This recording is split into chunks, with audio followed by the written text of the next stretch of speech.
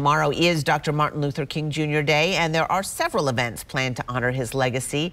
Brianna Hamlin joins us now to tell us about some of them. And Brianna, we know people, we just heard, started the celebration this weekend yesterday, but there's more going on tonight and tomorrow, right?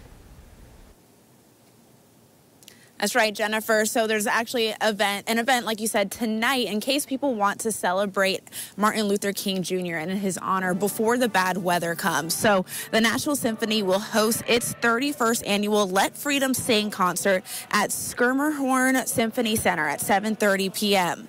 This is the 26th year. The celebration youth chorus will also be part of the concert, which is made up of students from Metro Public Schools, as well as homeschool, charter school, and private school students from Middle Tennessee. This is a free concert, so you can get up to 4 tickets per order. When you reserve your seat online, you can decide how much money you want to donate.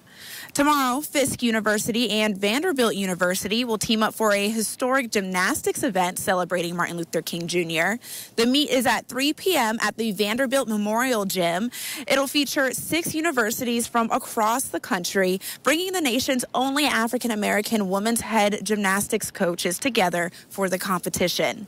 And then also tomorrow at 9 a.m., a march in honor of Dr. King is scheduled to start at the Jefferson Street Missionary Baptist Church. Then we'll conclude with a convocation at Tennessee State University's Gentry Center at 10.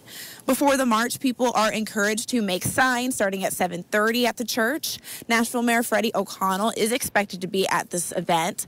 And now, with the snowy weather coming up, we might see some events canceled tomorrow, so we'll keep you up to date on any cancellations or postponements. Back to you.